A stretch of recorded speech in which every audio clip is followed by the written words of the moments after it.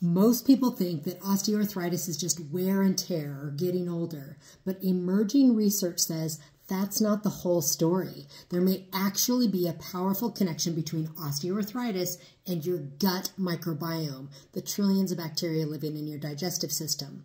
Studies have found that people with OA often have imbalances in their gut bacteria called dysbiosis. These gut changes can increase inflammation, metabolic stress, even oxidative damage, all of which can break down cartilage.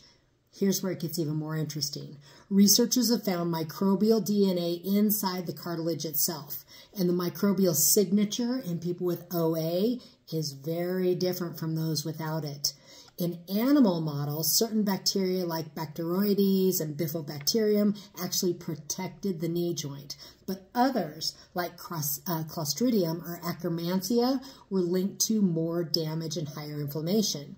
When mice were exposed to lipopolysaccharide, which is a toxic inflammatory molecule, their cartilage broke down even faster. But here's the hopeful part. Some probiotics like Lactobacillus casei and Bifidobacterium longum were shown in studies to reduce inflammation, protect cartilage, and even improve joint structure.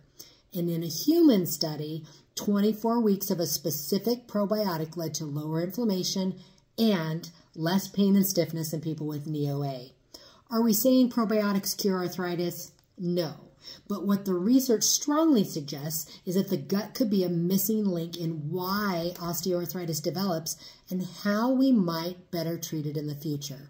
This is a complete shift from just wear and tear to a whole body joint-gut connection. And that means there may be even more ways to protect your joints than we ever realized.